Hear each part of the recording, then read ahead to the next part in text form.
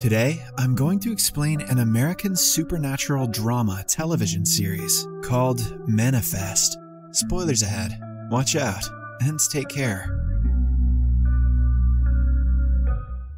The Stone family is at an airport in Jamaica, waiting for their flight back home to New York. The airline announces that because of a booking overload, some passengers will have to transfer to Flight 828 that will take off a while later. A police detective, Michaela, her brother Ben, and his leukemic son Cal decide to take Flight 828 while the rest of the family fly home early. In the following scene, the trio are already in Flight 828 and are waiting to land. Suddenly, a storm appears out of nowhere, making the plane go through aggressive turbulence. The lights go off and emergency lights are turned on, making everyone panic. A minute later, everything goes back to normal, and they continue their way to the JFK airport. However, the pilot is asked to make a descent to another airport. The operator on the other end sounds nervous upon hearing the name of Flight 828. The pilots are told that there will be military and medical personnel waiting for them when they touch down. Still confused, they land the plane. The director of the NSA, Vance, is the main investigator on the scene. He informs the confused passengers that they flew from Jamaica on April 7th, 2013, but the current date is November 4th, 2018.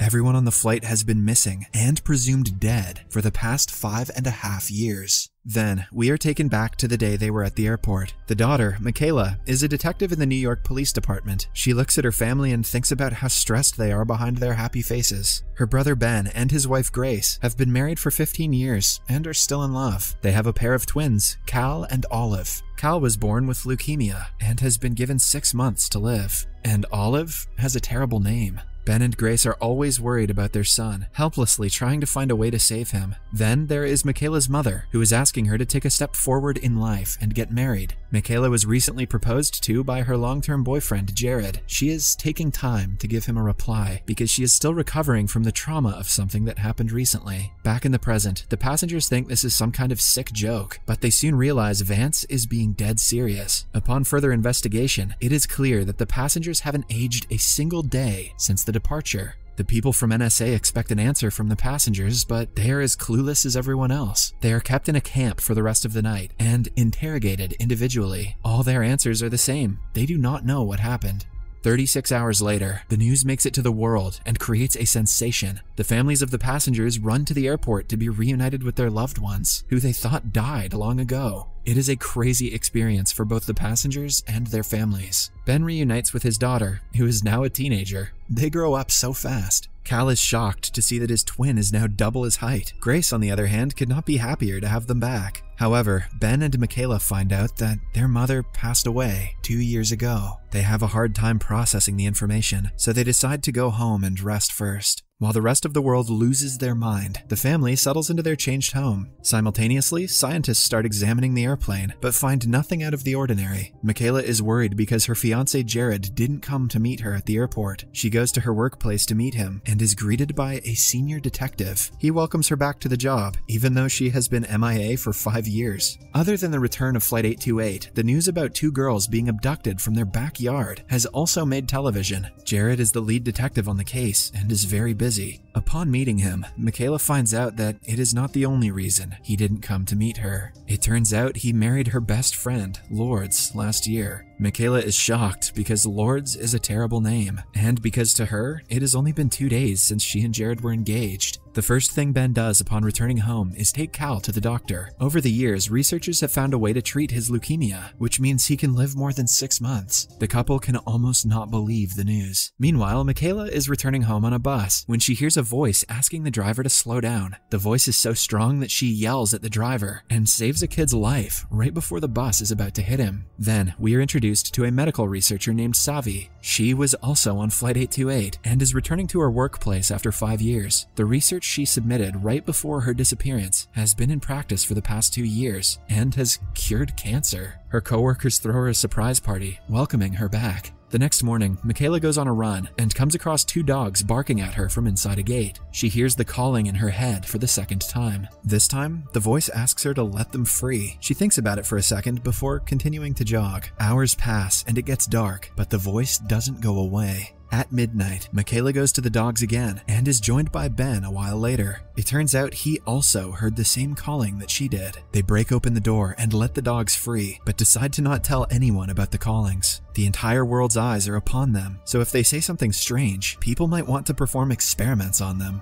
The following day, the police find security footage of the incident. Jared keeps it on the down low to keep Michaela out of trouble. He asks her why she let the dogs free, but even she doesn't have an answer to that. They find the dogs and go to the owner to apologize. In the meantime, Ben tries to mend his relationship with Olive, going to her football games and catching up with her life. They decide to take it slow, because after Carl and Ben's disappearance, Olive had to go to therapy for many years. As soon as Michaela gets closer to the dogs, she again hears the voice asking to set them free. Jared talks to the dog's owner, explaining the situation to him, but Michaela cannot focus because of the voice. She suddenly breaks open the door to a room out of pure instinct. Inside are the two girls who were kidnapped a few days ago. The voice had been asking her to set the girls free, not the dogs. Jared is shocked, but he doesn't have time to comprehend what happened because he has to arrest the kidnapper. The police force believes Michaela is ready to continue her job since she was able to solve the case right after returning. They allow her to come to work, but put her on desk duty for a few days.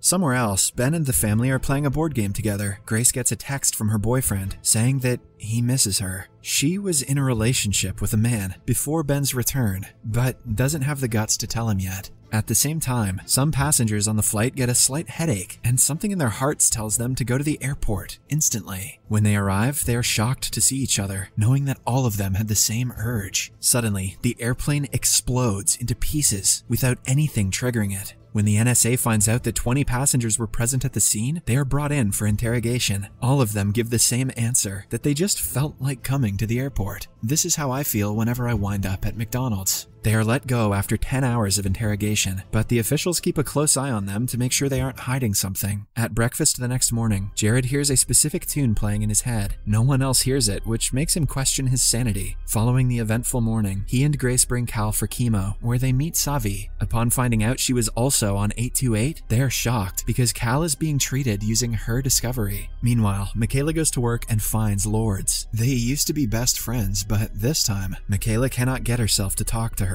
Later, she is told that she will have to take a psych eval before she gets back to work. Ben is crossing a signal when he hears the same tune again and decides to follow it this time. He reaches a street singer, Rad, who is also in the flight with them. It turns out that Rad left his 13-year-old son with his neighbor when he first boarded the plane. Now he has found out that his son Adio is in jail, but no one is letting the poor man meet him. Jared has been called to help him, which means he has to help Rad. Using the connections in the NYPD, he arranges a meeting between Rad and his son. Adio has been arrested for stealing from a jewelry store he works in, but he insists it wasn't him. The guy might be lying, but something tells Ben that he is not. At home, Ben tells Michaela to keep the callings a secret from Grace as well. He doesn't want her to feel like he is any different from the Ben he was 5 years ago, especially because she has been trying to keep her distance when they are alone together. The next morning, Grace gets a call from her boyfriend who is urging her to tell Ben the truth. As she is explaining the situation to him, Michaela hears her. She promises not to tell Ben, but asks Grace to quickly figure out what she wants to do. Later, Michaela digs into Adio's case and finds out that all evidence points towards him being the culprit, since there is no sign of forced entry and he used a false ID to get the job. Rad goes to talk to him one more time, but Adio insists it wasn't him. He used the fake ID to get better jobs, but he would never steal something from the job he worked so hard to get. At night, Grace buys Cal new toys because his old ones were donated. However, he misses things like his rock collections and limited edition Legos. It turns out that without Grace's knowledge, Olive had stored them in a storage unit. She and Ben go to retrieve the stuff, and Ben finds out the unit belongs to Grace's boyfriend, Danny. Olive hugs him and apologizes. Before they can move the boxes, Ben again hears the tune, but this time in real life. He follows it and finds out it is the ringtone of the jewelry shop owner's son. He is the one who stole the jewelry and put the blame on Adio. Ben immediately calls the police and gets him arrested. In the end, Adio is let free, and Rad couldn't be happier. Michaela goes through her Facebook page and finds several messages from Lords over the years. It makes her remember the friendship that they shared. She goes to Lord's place and reunites with her, forgiving her for everything. Somewhere else, Ben confronts Grace about her love affair. He doesn't blame Grace for being with someone else to get over the pain of losing her husband and child. Grace is grateful to have such an understanding man as her husband. After that, we are introduced to Kelly, one of the 828 passengers who has been the most vocal about what happened to them. She goes on interviews and blames the government for hiding something. Then, when she is watching the news at night, someone shoots her dead. In just a few hours, her house is surrounded by police. Ben also finds out about it through the news and asks the family to be careful of strangers because the death might have been related to her being a passenger. He gets a call from Savvy, who says that she has found an undiscovered protein in Cal's blood that wasn't there before the return. They decide to keep it a secret before she can do more research to find out what exactly it is. Following the call, Michaela and Ben go to Kelly's house to investigate the murder. However, they are interrupted by Vance, who kicks them out because the matter related to Flight 828 is a matter of national security. Outside, they meet Kelly's husband, Taylor, who says that his wife had a calling yesterday. Before they ask him more about it, he walks away. Michaela has also been hearing the phrase, "own your truth," repeatedly in her head. She hears Kelly say the same thing in her interview and realizes that she is meant to find Kelly's killer. Later, she and Ben go to talk to Taylor, who is preparing for the funeral. He thinks that Kelly was killed because of the interviews, and so does the maid. When they start to receive guests, the siblings see themselves out. However, this reminds Michaela of her friend Evie's death. A few months before the disappearance of the flight, Michaela was in a car accident with Evie. Evie died in the crash, and since Michaela was driving, she never forgave herself. To own her truth, she goes to Evie's parents' home and finds her mother. The last time Michaela was here, she was kicked out because the couple didn't want to see her. But this time, Beverly invites her in. Michaela soon finds out that she has dementia and still thinks her daughter is alive. Her husband, however, still blames Michaela for Evie's death. After the encounter, Michaela goes to work and meets Jared. He did some digging on Kelly and found out that she and her husband own a downtown mall. Michaela remembers that the maid mentioned a mall while talking about Kelly yesterday. That place might hold the answers that they are looking for. Subscribe for more videos like this, turn on notifications, and leave a like to help the channel out. Thank you for watching.